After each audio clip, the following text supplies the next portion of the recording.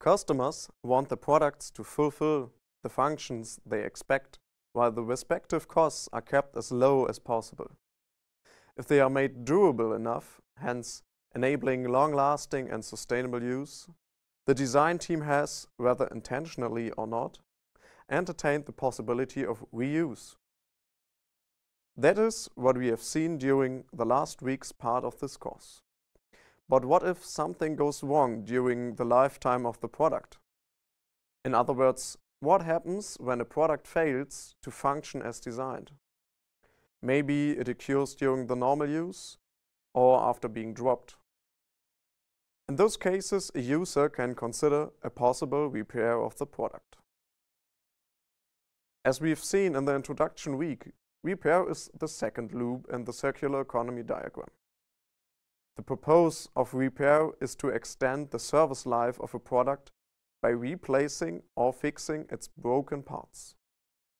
When this is done, it can be said that it was restored to, at, or even beyond its original design condition. Since repair involves the use of new resources, such as materials and energy, it may be less desirable than simply reusing. But it still maintains a higher level of the original product's value than remanufacturing or recycling. Repair is, however, a broad and difficult term to define.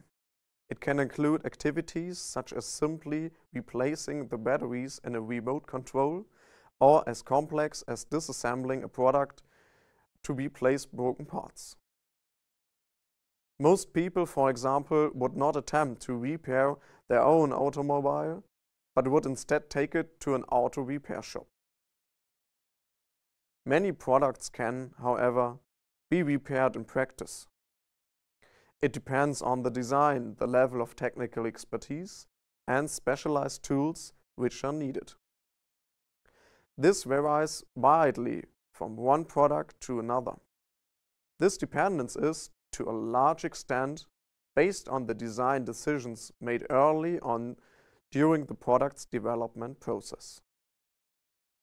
Therefore, we will look at two main repair trends this week. Firstly, industrial repair, or rather, repair by companies. As the business model of companies differs, so does the way of designing products. Secondly, we will have a look at the growing sector of domestic repair. For many companies, the repair and maintenance activities are a core part of the revenue streams. This may lead to products which are intentionally difficult for consumers to repair themselves, and this can, in turn, have negative effects on a circular economy. Some companies, however, welcome users to interacting with the products and repairing them as needed. This week you will learn more about the tension between those two ways of thinking and the effect this has on a design for repair.